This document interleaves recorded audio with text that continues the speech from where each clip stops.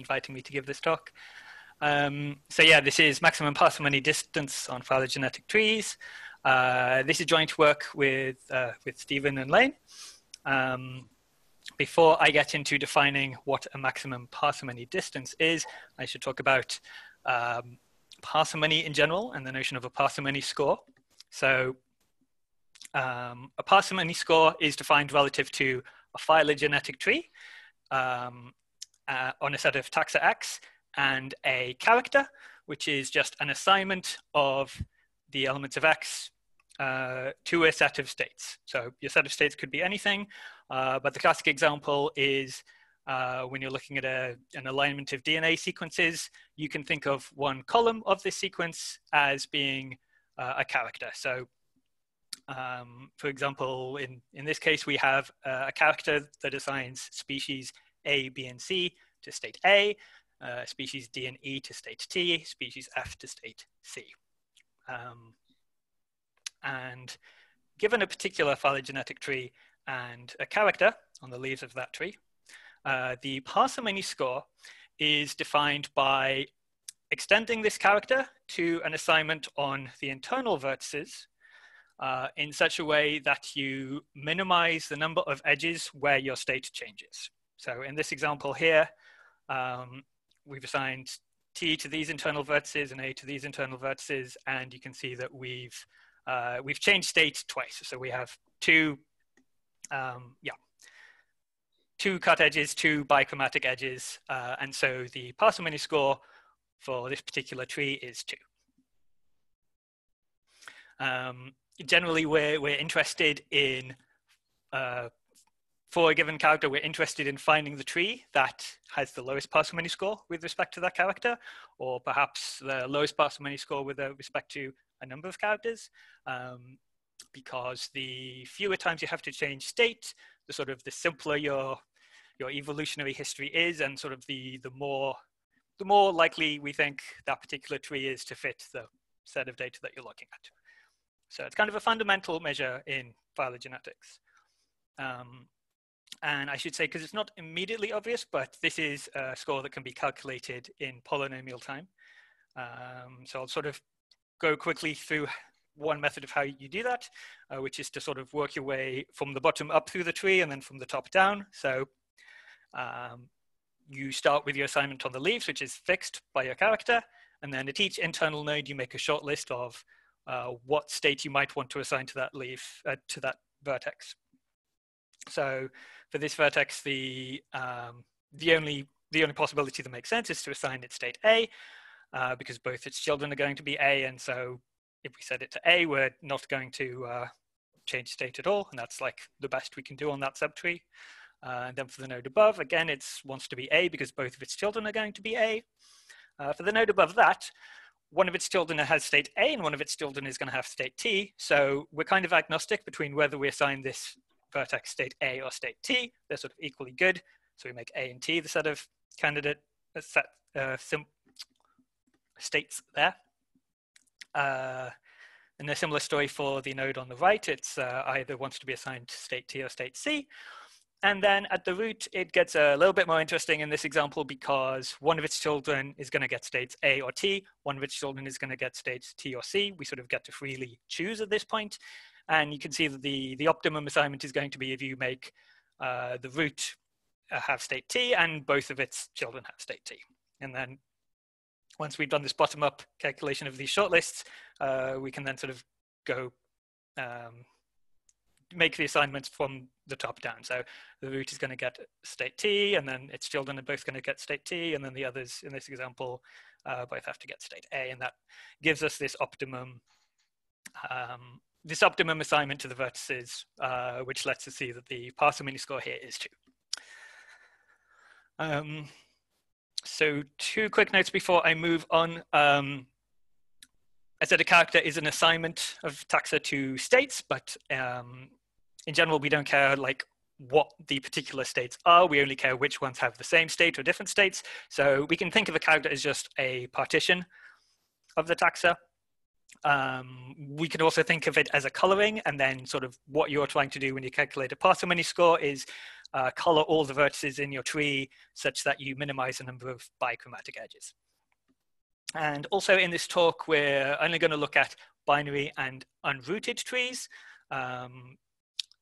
The example I just gave was rooted, just because it's useful to have a notion of a root to do that bottom-up, top-down calculation.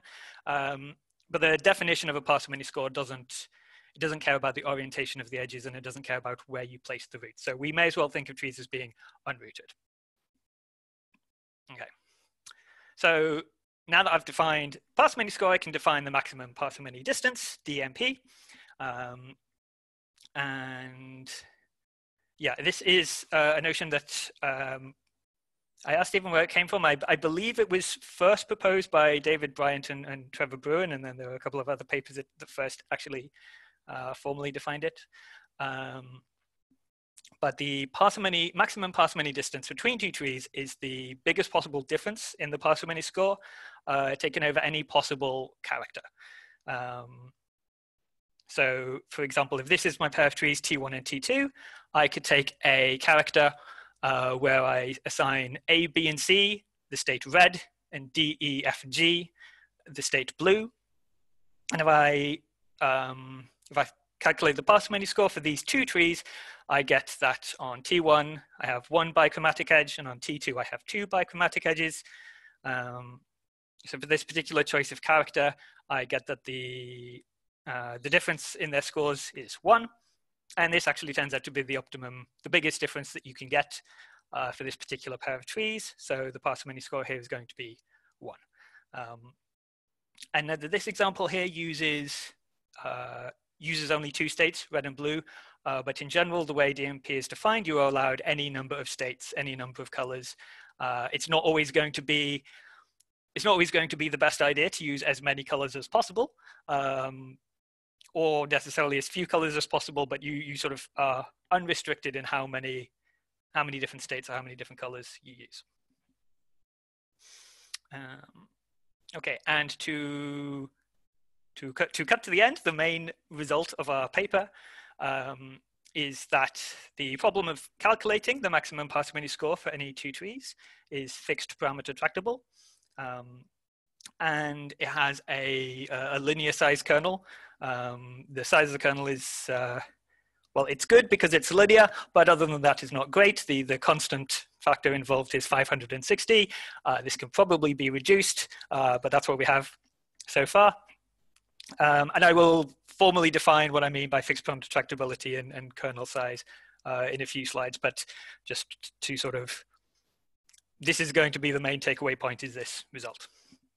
But before I get to proving that result, I'll sort of tell you a few other things about DMP. So one thing is that, as the name maximum parsimony distance suggests, it is indeed a distance metric. And most of the properties of a distance metric are kind of sort of fall out of this definition. The fact that the parsimony score is always at least 0 is kind of obvious from the fact that you're interested in the maximum possible difference, but you don't, you're taking the absolute value of the parsimony score of T1 minus parsimony score of T2. So this absolute value, it's always going to be at least 0. It's also obviously symmetric because, again, whether the score in T1 or T2 is bigger doesn't make a difference. You're going to get the same score. It also satisfies the triangle inequality, and the proof for that is like less obviously immediate, but if you do a little bit of number crunching, you can sort of show that for a character that achieves this value, that achieves the maximum parsimony distance for T1 and T3, that same character will give you at least that higher score combined on T1 and T2 and on T2 and T3. So I won't give the proof for this because it doesn't add much intuition, but the triangle inequality is also quite easy to show.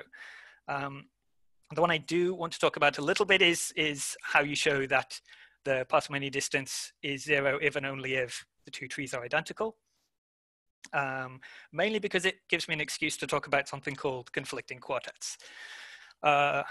So as the name maybe suggests. So a quartet is a set of 4 taxa, and we say they are a conflicting quartet if you take the subtrees restricted to those set of 4 taxa, those subtrees are topologically distinct. So in this example here, A, B, C, D is my conflicting quartet, and we can see that A and B are close together in T1 and C and D are close together, whereas in T2 we have A and C are close together and B and D are close together.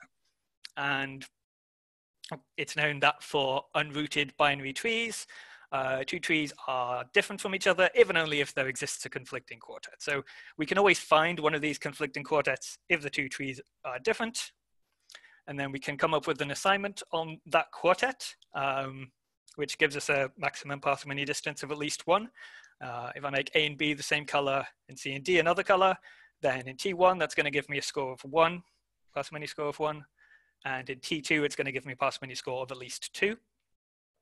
And you can, this is the assignment that you make on the quartets, but you can always extend this to one on the full trees to keep this property that the parsimony distance is at least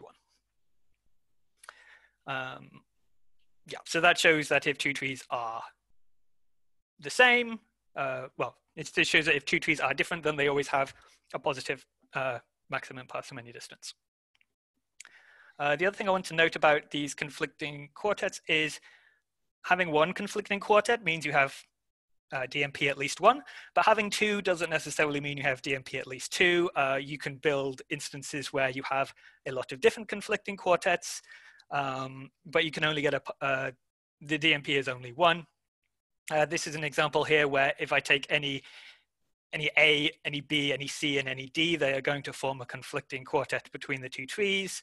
But it turns out that the maximum parsimony distance you can get is only 1 between these 2 trees.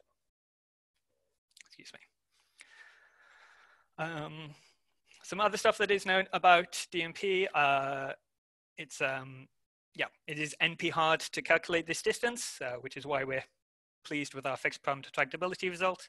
That was proven by Stephen and Mareike in 2017. There is an exact algorithm that has running time phi to the n times a polynomial, where n is the number of taxa.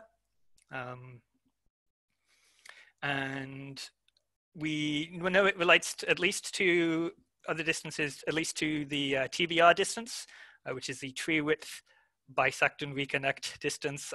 It is known that DMP is a lower bound on TBR. And empirically, there is sort of evidence to suggest that we think they should be close in practice. All instances people have looked at have been ones where I believe it is DMP is bounded from below by half of TBR. But that bound has not been formally proven so far. So up until our paper, there was nothing known about approximation results for this distance. And it was known to be NP hard, but it wasn't known whether it was fixed parameter tractable, or even if it was solvable in polynomial time, if the distance was a constant, which is to say whether it was in the class XP or not. And so what we show is that it is fixed parameter tractable. So I'm going to have a couple of slides here where I talk about some basics of parameterized complexity for those not familiar. But the basic concept of parameterized complexity is that it is a multi-dimensional approach to complexity theory. So in classical complexity theory, we measure the running time of an algorithm purely in terms of the size of the input instance. Is it running time n squared? Is it running time 2 to the n? In parameterized complexity, you measure the size of the input instance, but you also measure some additional parameter. And depending on the problem, the parameter can be all sorts of things. It can be the maximum degree of a graph or the tree width of a graph. And often it's the value of the solution that you're looking for. So in the case of DMP, the parameter that we take is the distance itself. So we're now measuring 2 things, the size of the trees that we're given and the maximum parsimony distance that we want to try and find. And then a problem is fixed parameter tractable if you can solve it in time, a function of k times a polynomial in the input size, where this function f of k is just some computable function that depends only on the parameter. So the point of this is that if your parameter is quite small, then even though your problem might be NP hard, for the small values of the parameter, you can still solve this problem efficiently. And then the other thing from parameterized complexity I need to define is the notion of a kernel. So a parameterized problem has a kernel. Essentially, if we can reduce it in polynomial time to an equivalent instance whose size is bounded by a function of the parameter. So in the context of DMP, what we mean when we say we have a kernel is that in polynomial time, we can reduce any pair of trees and reduce them to a smaller pair of trees whose size is bounded by a function of their maximum parsimony distance. And so depending on how the size of that reduced instance relates to the parameter, we might say it has a polynomial kernel. So that's if the size of the reduced instance is at most a polynomial in the parameter. It might be a linear kernel if the size is bounded by a linear function of the parameter. And it's known that proving that a problem is fixed parameter tractable and proving that it has a kernel of some size are equivalent things. But not all problems have a polynomial kernel, even if they are fixed parameter tractable. And in general, we want to try and get small size kernels because it's a useful pre-processing step. And even if you don't want to solve the problem exactly, or you don't want to, even if you're not looking to solve it exactly, it's still useful to be able to compress the size of your data to a small instance so that you can then try and solve with a heuristic or anything else. So more formally, what our result says is that we look at the parameterized problem maximum parsimony distance. We're given two trees. We want to find a character for which the difference in parsimony scores is as large as possible, is equal to DMP. And that maximum parsimony distance is our parameter. And so what we show is that the problem is fixed parameter tractable, but the main thing we show is that it has a kernel of linear size. More precisely, we show that we can reduce any pair of trees to an equivalent pair of trees that are on at most alpha times k plus 1 taxa, where k is their distance and alpha is this constant 560. And then we can combine that with the previous exact algorithm that I mentioned to show that it's also fixed parameter tractable.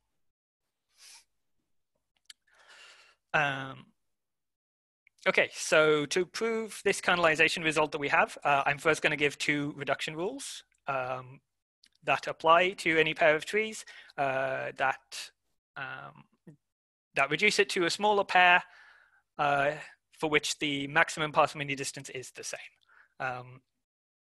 These weren't rules. We didn't prove the correctness of these rules in our paper. That was an earlier paper. But a thing to note here is that these rules are both going to preserve the parameter. Sometimes you can have a reduction rule that says, okay, I know after applying this rule, I have reduced the value of the parameter by exactly a constant, by exactly 1 or something like that. For these rules, the parameter stays exactly the same, and that's going to turn out to be useful at the end when I sort of extend this result to prove some other stuff. But yes, the reduction rules in question are probably not going to be surprising to a lot of you. One of them is the cherry reduction rule. So if two leaves x and y share a neighbor in both trees, then we say that they have a common cherry. The shape is called a cherry, and in such a case, we are allowed to remove one of these taxa, let's say x, and this gives us an equivalent instance. Doing this does not change the maximum parsimony distance. The other one is the chain reduction rule, which is if a sequence of taxa Z1, Z2, Z3, blah, blah, blah, form a chain in both trees, then we can shorten that chain to length 4. So by a chain, I just mean that all these taxa are coming off a central path in the tree, and that they're coming off of that central path in a particular order. So it's, in this case, it's Z1, Z2, Z3, Z4, Z5. And what the rule says is that we can basically remove everything after Z4.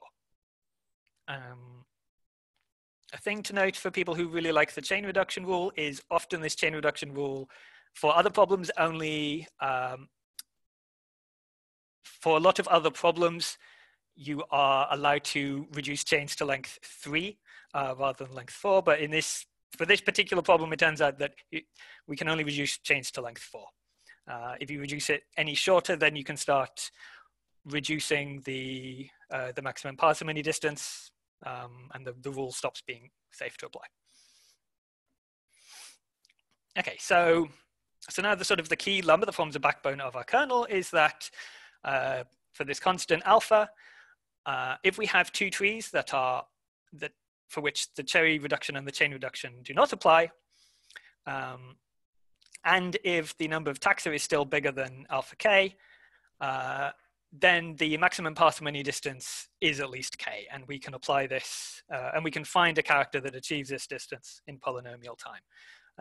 So this gives us our kernelization result, because you apply these rules exhaustively until you can't, and then the resulting instance, you know that its size is bounded by a linear function of k, where k is your parameter, because otherwise this result says that if they were bigger than that linear function, they would actually have DMP k plus 1.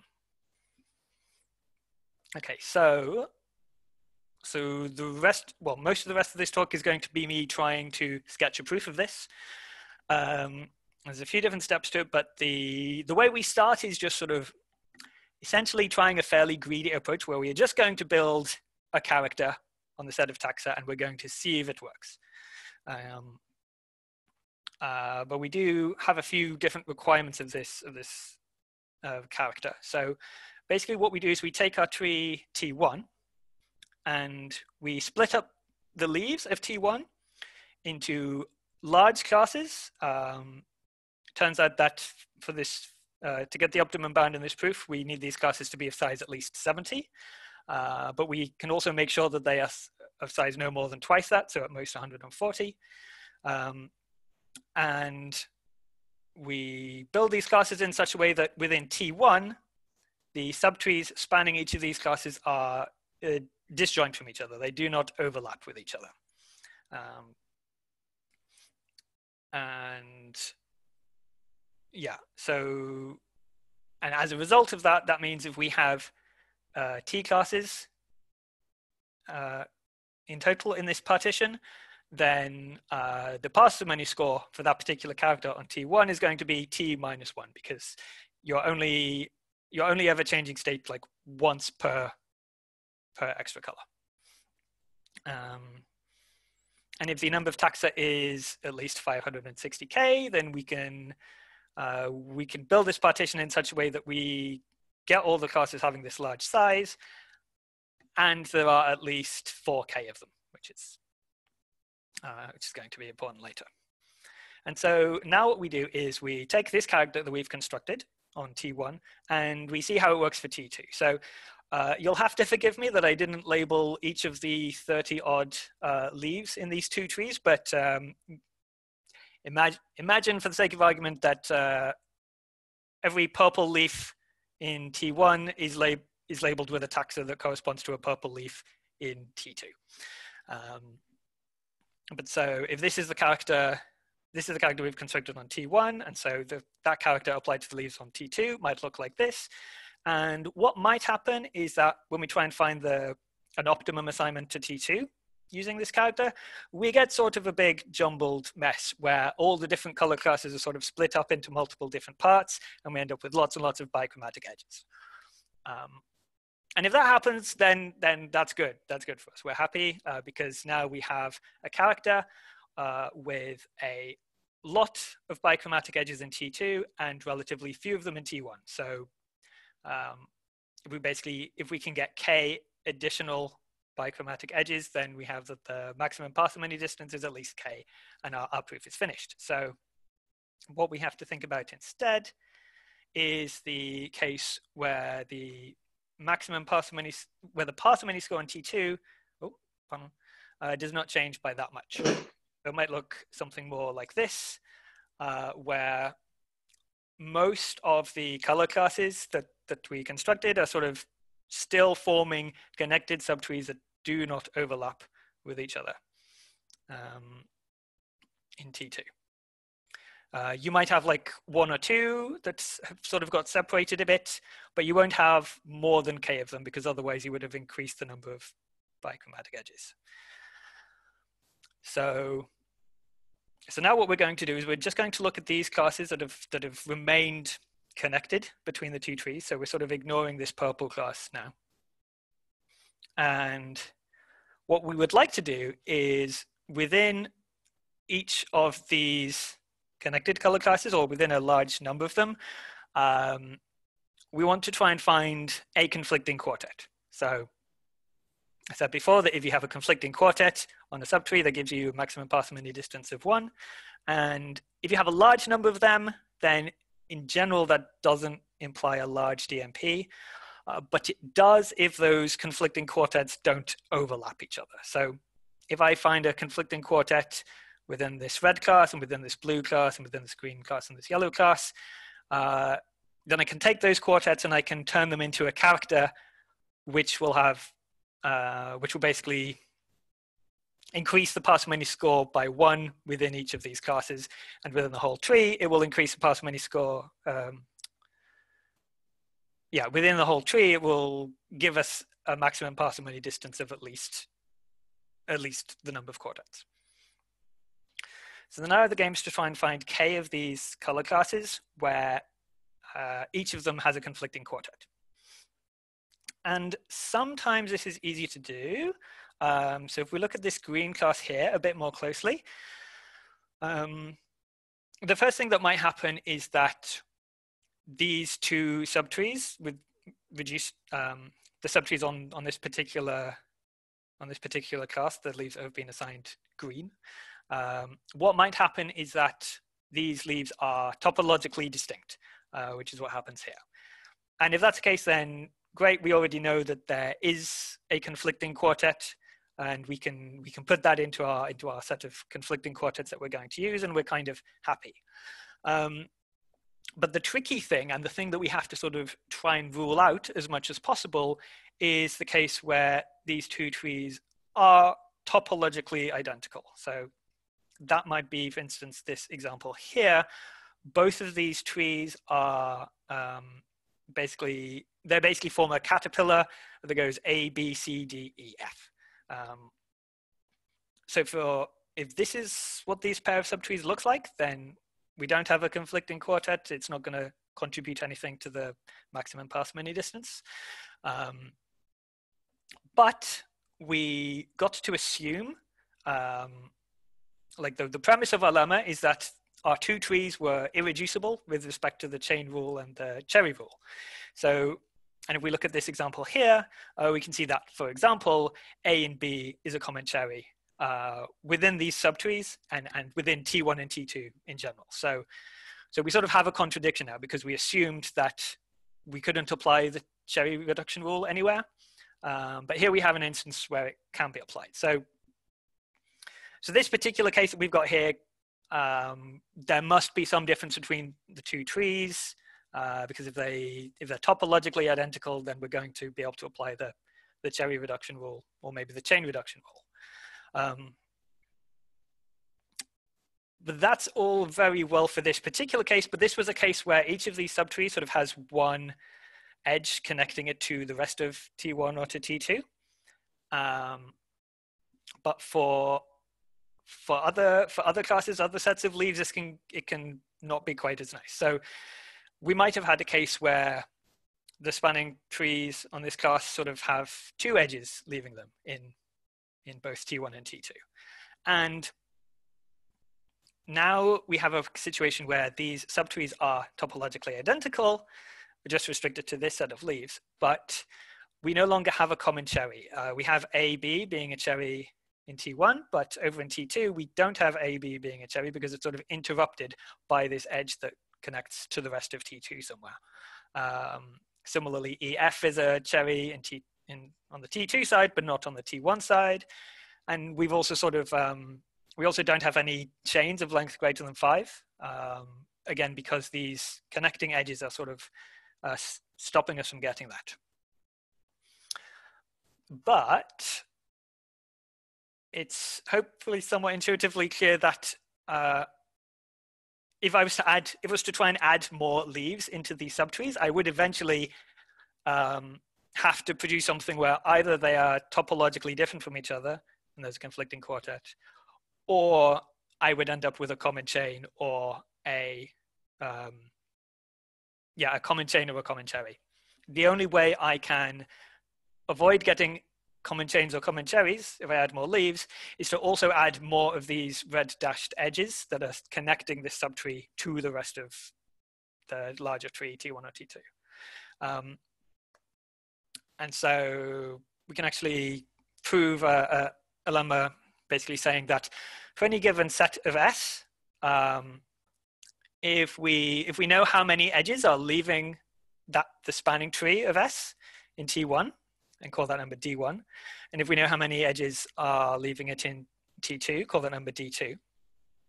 Then either we can find a conflicting quartet, or the size of S has to be bounded by a function. Or so we can find a conflicting quartet as long as S is at least a certain size, and that size turns out to be 9 times D1 plus D2 minus 11. And now for this proof to go through and get the lowest constant factor that we can, it turns out to be optimum to choose D1 to be 4 and D2 to be 5, which is to say, if we're looking at sets which have at most 4 edges leaving their subtree in T1 and at most 5 edges leaving their subtree in T2, then we can find a conflicting quartet as long as the size of the set is at least 9 times 4 plus 5 minus 11, which is 70. And 70 is exactly the size of these subsets that we chose originally when we were constructing that first character. Okay. So to kind of sum up what we have so far, we have that T1 and T2, we are assuming that they have at least alpha k 560k leaves. Something else we can assume that I forgot to put in this slide, but we are also assuming that they are irreducible with respect to the chain reduction rule and the cherry reduction rule. We got to construct this initial partition, which has T classes, each of size at least 70. And the number of these classes T is at least 4k. We get to assume that for that particular character, the difference in parsimony scores is not too big. It's less than k. And that basically means that at most k minus 1 of these classes sort of end up being fully connected in an optimum assignment in both trees. And then what we just showed on the previous slide is that if one particular class in this character has degree at most 4 in T1 and at most 5 in T2, then it contains a conflicting quartet. And if we can find at least k of these conflicting quartets, then we are done. Our maximum parsimony distance is at least k.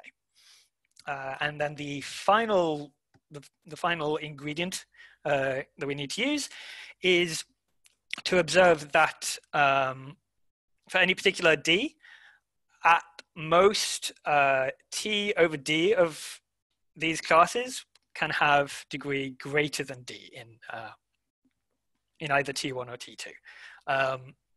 So intuitively, this is basically the observation that for a binary tree, actually for any unrooted tree, at least half of the vertices in a tree are leaves, right? At most, half the vertices in a tree have degree less than 2. to put it another way. And this extends to larger degrees, and the same argument that shows that also applies to these classes, which sort of join together in a sort of tree-like structure within T1 and T2. Okay, so now what we have is we've got these classes that we first built by constructing this initial character. And we know that the maximum parsimony score is at least the number of conflicting quartets we can find. And the number of conflicting quartets we can find is at least the number of classes that are fully connected in both trees. So not like this purple one that sort of got split into two. So it's at least a number of classes that are connected in both trees and have degree at most 4 in T1 and at most 5 in T2. So to calculate that value, we can say, okay, it's at least the number of classes that we have, which is T, which is at least 4K. We take away all the ones that become separated when we go over to T2, so like this purple class, and there are at most K minus one of those. We take away all the classes that have degree greater than 4 in T1, and there are at most T over 4 of those. We take away the classes of degree greater than 5 in T2, and that is at most T plus K minus 1 over 5, because the total number of components or classes that we end up with on the T2 side is going to be increased by at most K minus 1. And then if we put all this together, yeah, this is I won't walk through the maths, but it all happens to balance out in such a way that we get a final bound on the number of these classes of 20K over 20, which is K, which is exactly what we want. Okay. So that's kind of the proof of this key lemma, that if two trees are irreducible under the Cherry and chain reduction rules, and they have at least alpha K taxa, then the maximum parsimony distance is at least K. And using this, we can show that there is a kernel for the maximum parsimony distance problem with the most alpha times K plus 1 taxa. And for the last couple of slides, I'm going to talk about some other uses we can get out of this lemma. So one is that we get an approximation result as well, a constant factor approximation. So I mentioned before that the Cherry and the chain reduction rules preserve DMP. Once you apply them, the reduced instance has exactly the same maximum parsimony distance. And therefore, if we want to find an approximation for the DMP, it's enough to find an approximation for the DMP on the kernel, on the reduced instance. And we know, we've just shown that for that reduced instance, you can find a solution with value K as long as this kernel size is between alpha K and alpha K plus 1. And using that, we get an approximation algorithm with approximation factor 2 alpha, which is 1120. And you can reduce this factor, this 2 alpha factor, to 1 plus 1 over r alpha for any integer r, as long as you're prepared to accept an increased degree in your polynomial. But we can't get this approximation factor better than alpha, so this isn't a polynomial time approximation scheme. It's just a constant factor. The other result we have is this relation to the tree bisection and reconnection move. Sorry, the TBR distance. So a tree bisection and reconnection move is basically one in which you take a tree, you cut a single edge, just splitting your tree into 2 trees, and now you reconnect those 2 subtrees any way you like by basically adding an edge anywhere between them. The TBR distance is the minimum number of moves that you need to make to turn T1 into T2. It was previously known that DMP was at most TBR, but there wasn't a bound known in the other direction. But using a similar trick to what we did for the approximation algorithm, we observed that the Cherry and chain reduction rules preserve not only DMP, but they also preserve TBR. And using that fact, we can show that there's a lower bound on DMP in terms of TBR. So yeah, so DMP is at least 1/2 alpha times TBR, and it is at most TBR itself. Yeah, and that's kind of the end. There's a few sort of open questions kind of at the end of this this project. One is whether this kernel size can be improved. It definitely can. Some parts of our argument were tight, but other parts there is definitely some more analysis you can do on these sort of arguments. But whether our approach can get like can get a much smaller kernel size, I don't know. Also interesting to see if we can tighten the bounds between DMP and TBR. I think I mentioned before, empirically, there's evidence to suggest that DMP always seems to be at least half the TBR value. All examples that people have found satisfy that property, but it's not proved, so it would be interesting to try and prove that bound. And the final question is, what happens if we bound the number of states in a character? Back at the start, I sort of talked about parsimony scores being motivated by things like DNA sequences where you only have 4 possible states. So you can define a variant of DMP where you say, rather than taking the maximum difference in parsimony scores over any character, you take it over characters which have at most 2 states, or at most 3 states, or at most 4 states. And it's sort of easy to show that the DMP with only 2 states is a lower bound on DMP with only 3 states, and so on. But besides that, I don't think anything is known. We don't know whether these values are FPT to calculate, for example. Yeah, and that's the end. Thank you. Yes, thank you for having me. Thank you for listening. Thanks very much, Mark. Really interesting talk. I really liked it. Nice work. Are there any questions from the audience?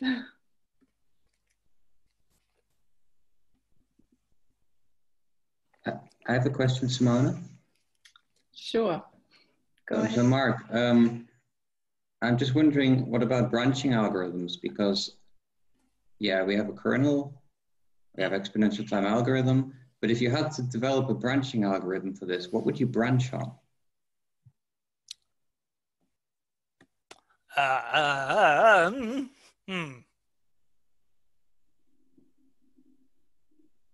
I mean, good question, and I don't know if I have a very strongly motivated answer for you.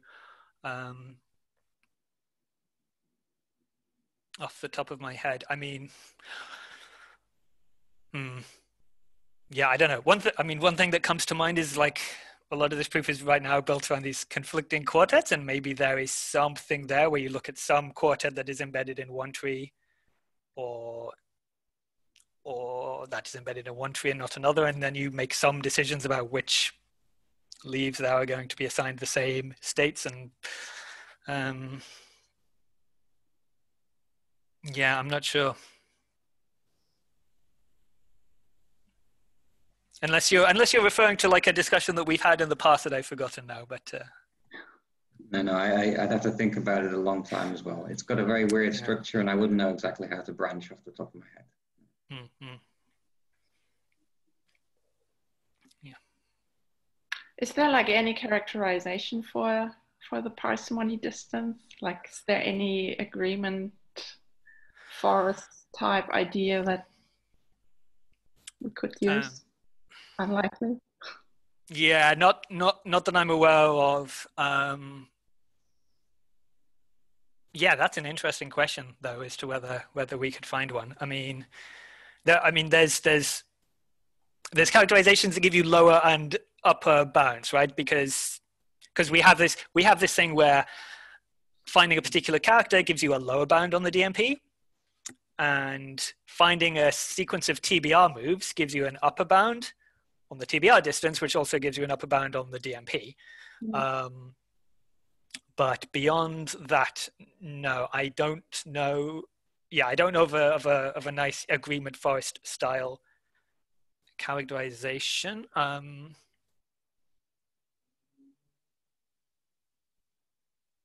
Yeah, I'm wondering if one falls out of like, if you have the right character, does it give you some sort of yeah, forest that can be pointed to and said, yes, the distance is exactly this. But I don't think it can. I'm not sure. It's an interesting question. Okay. Yeah, I have a question, or more like